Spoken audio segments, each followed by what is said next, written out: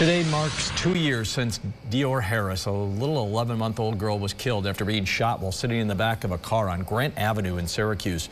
Right now, you're looking live at a vigil being held in her memory tonight on Lincoln Ave in Syracuse. Rebirth Syracuse, OGs Against Violence, family and neighbors among the people who are there. There are 2 people facing charges in the little girl's death. Jesse Outley charged with pulling the trigger, and Chavez Ocasio, the admitted getaway driver.